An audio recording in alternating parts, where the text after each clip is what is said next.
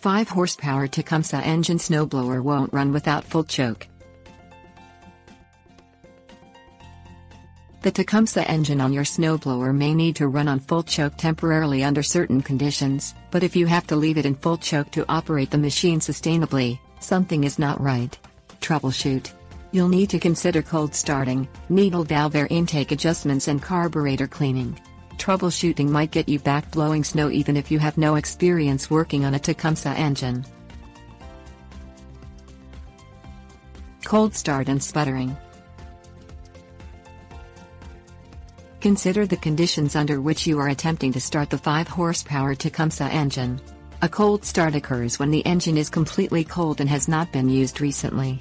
Additionally, temperatures outside can increase this effect. It's recommended to always adjust the throttle to full choke when starting a Tecumseh engine completely cold. Ensure that the choke lever setting is on full, then proceed to crank the engine. Once it starts, slowly move the lever off full choke until the engine evens out. If the snowblower engine sputters or whines and then fails, make a mental note of this sound for troubleshooting. Needle valve adjustment. Find the carburetor, located halfway up the left side of the engine. It is distinctive because of the immediately recognizable bowl shape. Locate the slender needle valve near the bottom of the carburetor bowl. This adjusts air intake into the engine and could be the reason for the sputtering and whining out of the engine following the cold start. Turn the needle valve all the way to the right, then get the Tecumseh engine running on choke. Back slightly off the choke, just enough to get the engine sputtering and whining again. While listening to this noise, turn the needle valve back to the left a quarter turn. Listen to any change to the engine sputtering. If it continues, continue making gradual quarter turns, to the left, to the needle valve until the engine smooths out.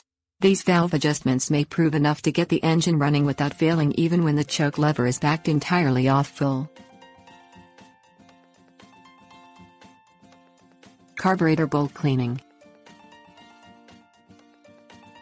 Begin to disassemble the carburetor bowl for cleaning if the Tecumseh engine still won't properly run off choke even after persistent needle valve adjustments.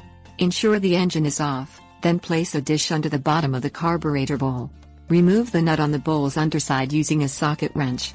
Wait as excess fluid drains from the Tecumseh engine into your dish. After this process finishes, screw off the carburetor bowl with your hands and clean its inside out with a cloth and a carburetor cleaning solution. Scrub the bowl's removed nut with a wire brush and the cleaning solution. Carburetor reassembly and final adjustments. Screw the Tecumseh engine's carburetor bowl back onto the engine, then tighten its removed nut into the underside of the bowl with clockwise turns from your socket wrench. Your engine will now run efficiently, although upon starting the engine you may need to tweak the position of the needle valve again now that the carburetor has been cleaned. Alter the needle valve slightly just as you did before while listening for engine sputtering. Continue with adjustments until all sputtering and whining ceases and the engine runs smoothly without relying on the choke.